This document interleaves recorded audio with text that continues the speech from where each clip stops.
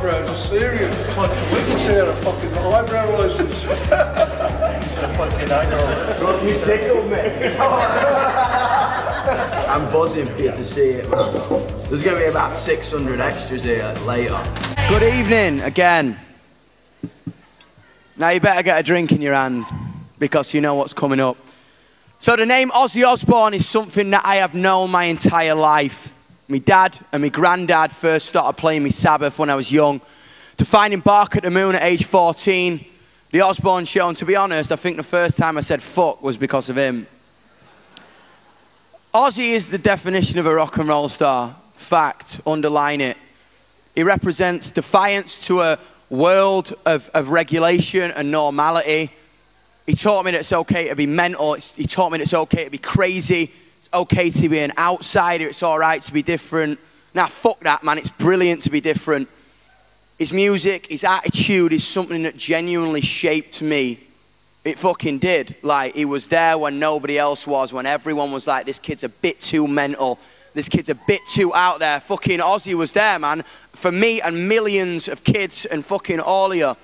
A lot of people say don't meet your heroes, but when I asked something of him as a man, not just as a rock star, he turned up for me. He was there when we didn't need to be. He gave me half of his fucking salami sandwich and a ginger beer. And the cross I'm wearing around my neck tonight. It's just something I'll treasure forever.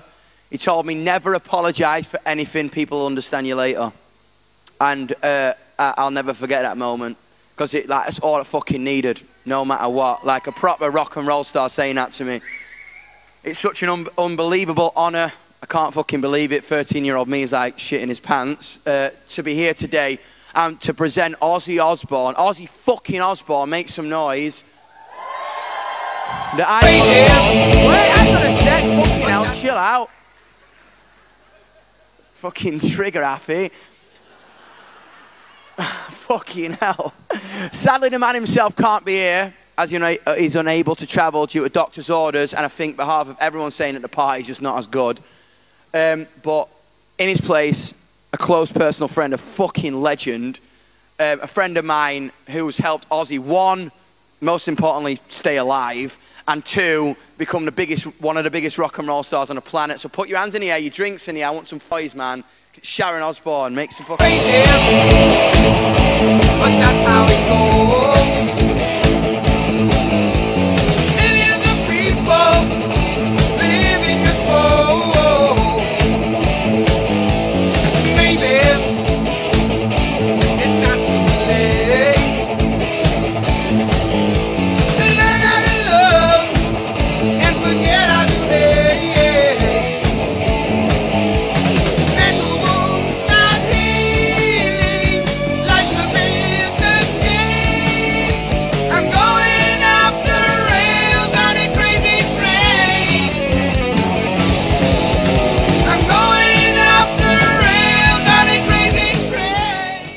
You know that if you were covered, you were making an impact on what you love to do, which is music.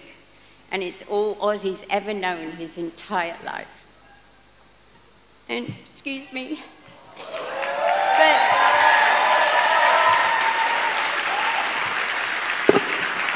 when Ozzy first met Yungblud, he said, "I've just met myself." And he just adores him. And I'm just so fucked up that he's not here tonight, but it means so much. And he's worked so hard his entire life to give back, and something that Dom just said about live entertaining. The worst thing for Ozzy is to put him in a studio because he's confined and he hates it, but he always manages to come out with a winner. What? For me? I always keep that to be bringing good luck. Thank you, Oz, man. Thank you, I will honour that, man, and cherish that. Just gave me his fucking necklace. Cherish that, I'll bring you luck. Right, bro, I'm gonna cry. What a legend.